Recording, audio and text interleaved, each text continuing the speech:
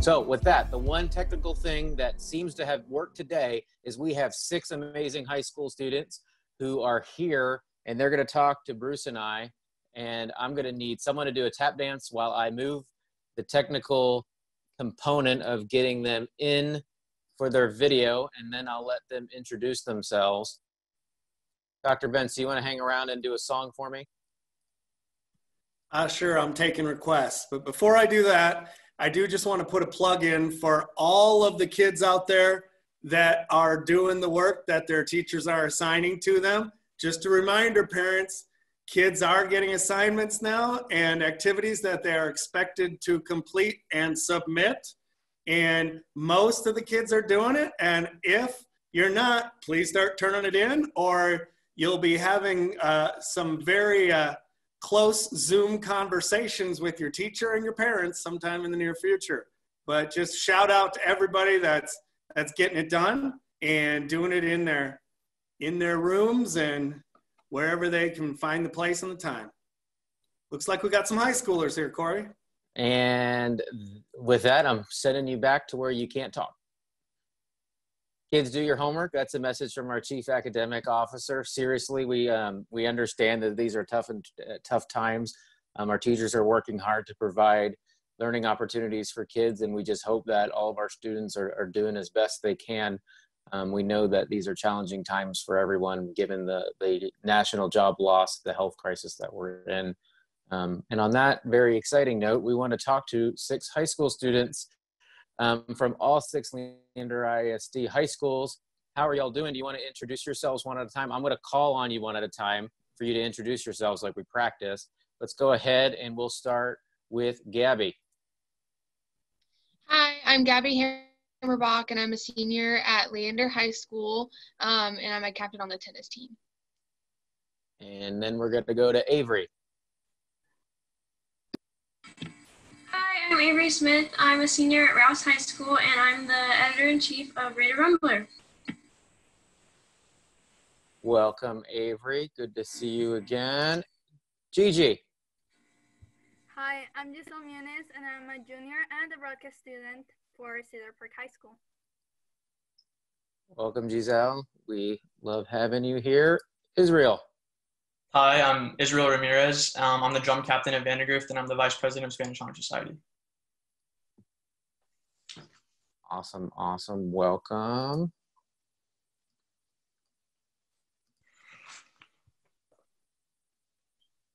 I don't know the way I was doing this is gone. There it is. All right. Harveen.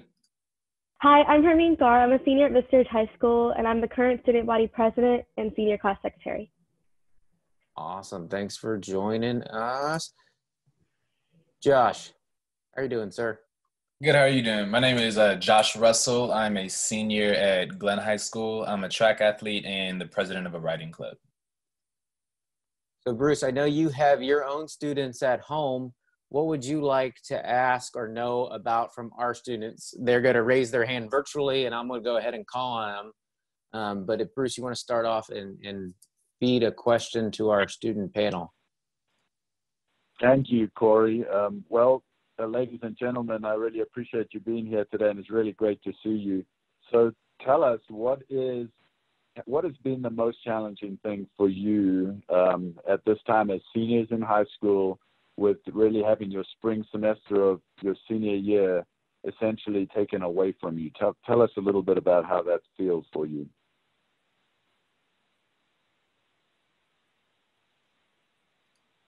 All right, we're going to go to Giselle. I'm sorry, Gabby. The hardest part for me has been everything not being as I expected and not being normal. I haven't gotten to see my friends on Friday nights. I don't get to go to work on the weekends. I really love my job. I don't get to go to practice and see my teammates. So just everything not being the way I expected has been really difficult to process and understand. Israel, do you want to share or add on to that?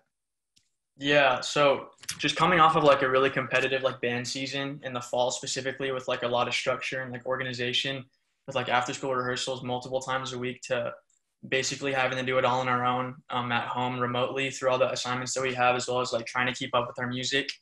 I guess in the band world specifically has been a little bit difficult just because there's not that much structure that we would have seen in the fall. So just the independence aspect of it's been pretty difficult to kind of adjust to. Harveen? I think something that's pretty difficult so far is that, so I'm involved in a lot of clubs, and so we've been preparing all year for certain competitions and stuff like that.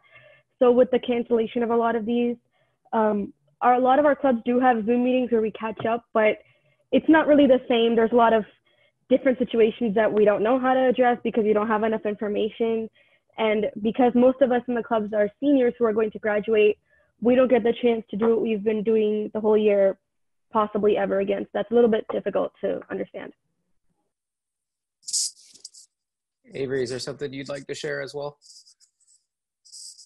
Yeah. It's just, so I'm part of UIL academics and how we're having to adjust to not having things anymore. UIL, it's been postponed for right now. So we have been practicing through the whole entire year, and it was supposed to be in April and through May for like districts and regionals. And so that's just like really hard to like see all the memories from last year and then like know that it may not happen this year, and like none of us get the opportunity to even try to go to state this year.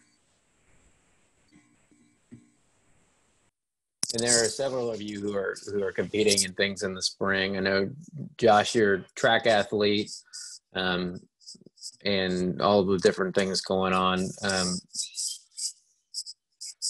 Bruce, did you have another question you wanna feed the students? Yes, I do. You know, as seniors in your spring semester, most of you are looking forward to the transition to your next step in your careers. And so tell me a little bit about your thinking about next year and how you're planning, you know, that transition. If you've applied to colleges, most of you have been accepted at various places, but may not have selected your final choice yet or may have. Talk to us a little bit about, you know, what's going on in that transition. So I'm going to be attending East Texas Baptist University in the fall. I am just a little nervous about my AP exams because I was relying on some of the scores to get some extra credits there. And I don't know how I'm going to feel about an online test. And I'm really hoping for those credits. But other than that, I'm pretty excited about getting to be on my own. Avery, I see you have a hand up too. Would you like to share? Yeah. So I'm going to the University of Texas in the fall, and we just found out that our freshman orientation is going to be online, and so that's a little difficult for me because I don't know a whole bunch of people that are going there. And so I thought freshman orientation was where I was going to be able to meet all of my friends. And so now it's like, I don't know how that's going to work with everything being online.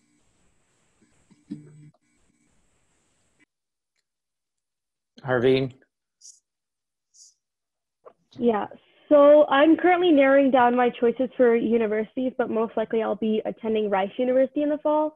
And so what I've heard recently is that a lot of universities are suggesting that the guidelines that we currently have for social distancing and to keep ourselves safe because of the pandemic is going to follow through at some type of level. So that's what I'm a little concerned about, is that how in August, hopefully the situation is better than what it is now, but how things will function at a collegiate level, because it's a lot of students in one setting, and that I don't know how safe that will be in August, because right now we're all at home.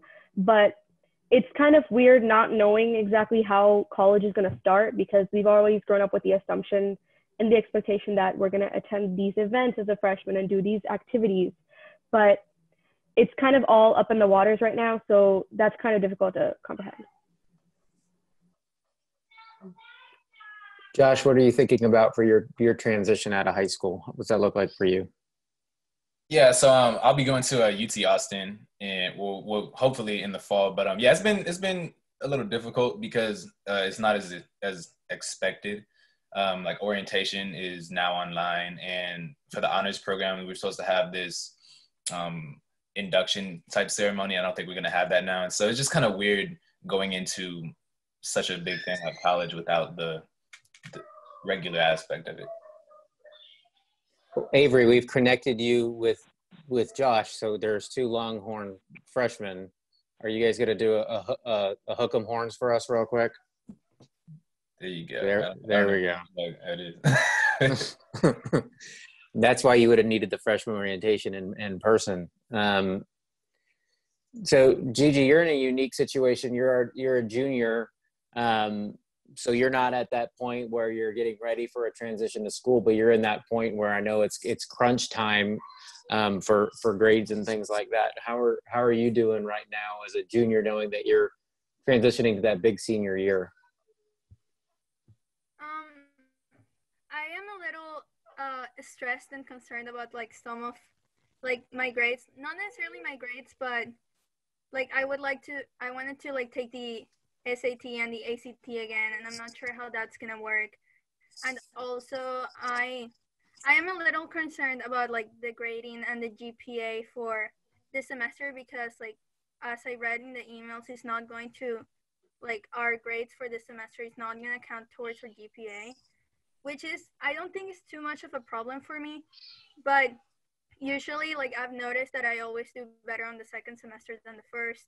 So it's just a little frustrating, even though I understand that the district is doing all they can and everyone's doing all they can to like make things good for their students.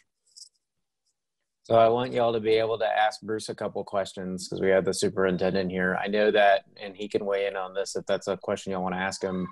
The grading thing, I think, was probably one of the hardest decisions that we had to make. I know that our teaching and learning team and our principals weighed lots of different things, but at the end of the day, this thing hits people in different ways.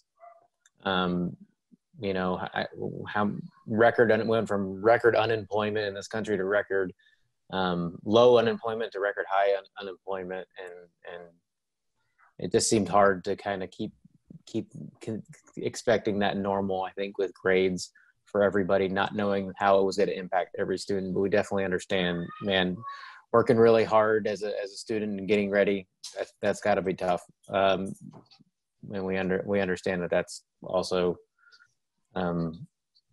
yeah, it's just an unfortunate situation. Do any of you have a question for Bruce? Or Bruce, were you about to say something?